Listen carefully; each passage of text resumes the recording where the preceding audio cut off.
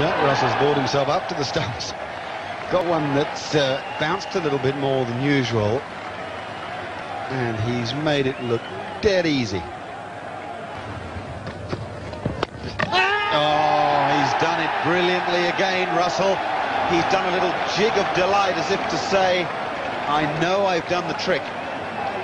Now Nigel Plews has referred it to Mervyn Kitchen, who's in the third umpire's chair.